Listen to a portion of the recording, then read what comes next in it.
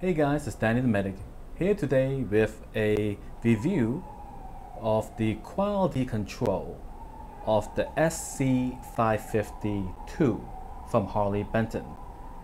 So we're going to start off with the overall finish. Let's see. It's looking really beautiful. Okay, it's looking really beautiful. Oh my.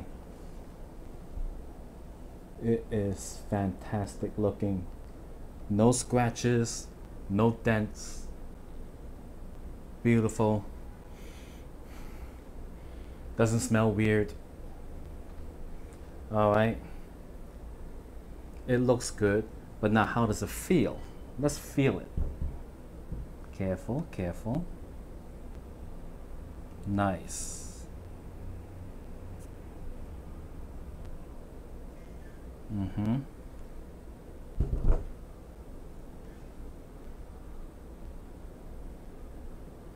You know, fingers can tell you more than I can sometimes.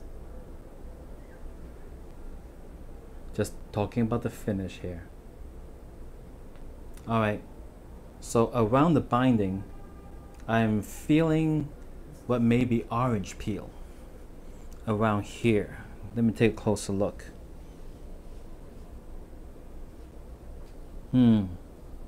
There's a little roughness over here around the edge here, and it comes around pretty much a good maybe 7 inches worth of roughness. Then it picks up again over here a bit for about 4 inches worth. A little bit over here, which I will show you. So roughness of binding. Alright, aside from that, as of the finish, it feels terrific. Now, so I've heard that they say this has a maple top as well as a veneer. So what I like to do is see the center line of the veneer and see if it matches up nicely with the center. Let me see now.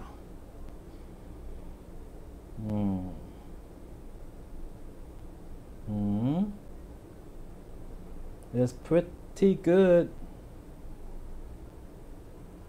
It's pretty good. If it is off only by like maybe a couple of millimeters, which is fine for a guitar at this price. Okay, now I'd like to talk to you about the veneer pattern of the, they call this the maple, flaming maple. Now with Harley Benton, you buy this sight unseen, right? Versus here, over here I have a PRS SE 245, which I happen to have bought from John Mann's Guitar, and they have pictures of the individual guitar, so you get to see it if you like it or not. Over here, you don't get to see the pattern. You just have to, you know, hope for the best. And sometimes it looks like somebody's butt crack. You know, it just looks like somebody's butt crack. And I will not buy a guitar if I know it got that butt crack looking, butt cheek looking, you know what I mean? And it got a little bit of that hairs, a little bit of butt cheek.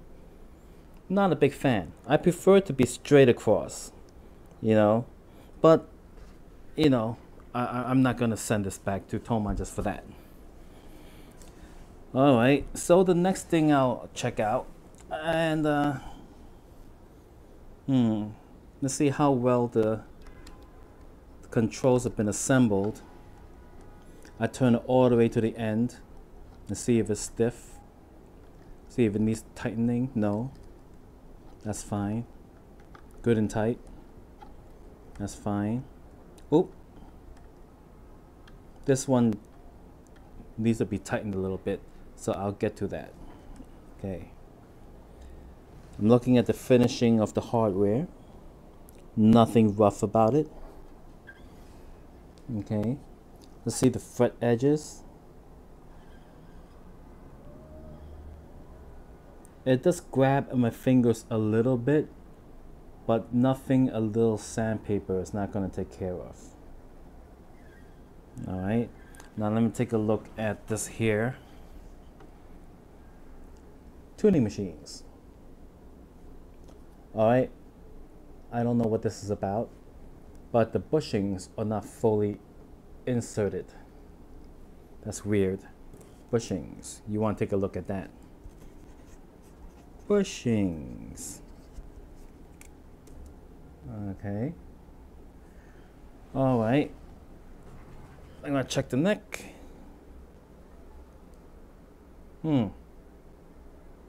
Looks good. Right? Doesn't really look twisted or anything. Alright. Let's see if there's any buzzing of the strings for all the frets. I know this is a little slow going, but you know, I'm not making any money off of my YouTube videos. It's just for fun, you know.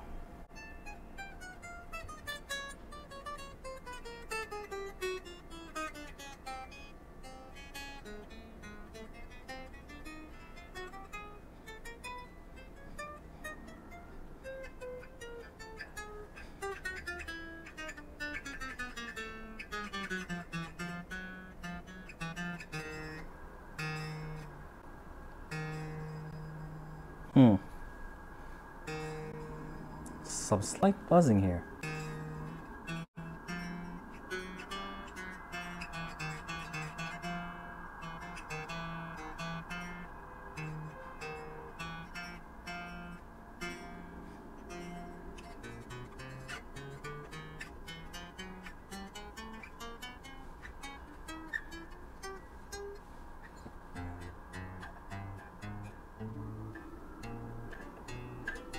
I don't think that slight buzzing from before will make it, you know, into the electronic signal.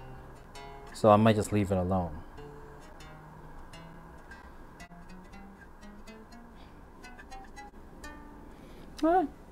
Reasonable. Let me see if it got the nice relief to it. It looks okay. Looks okay. Alright. So what does concern me here is what's up with these tuning machines and the bushings that's sticking out. I don't think that's really cool.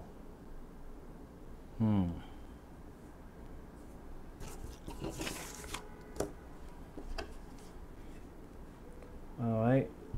So the big culprit is the E here. So let's unloosen this up and take a look.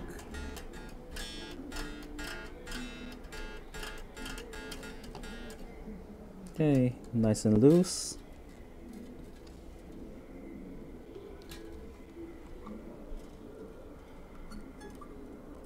Oh my. I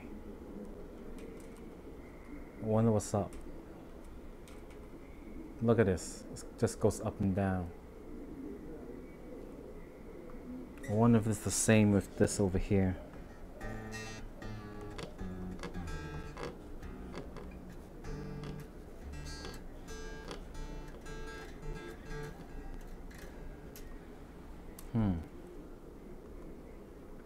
Yeah, it's kind of loose.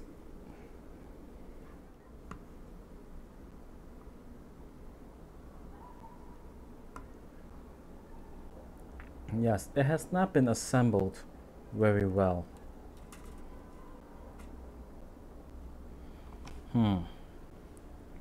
So,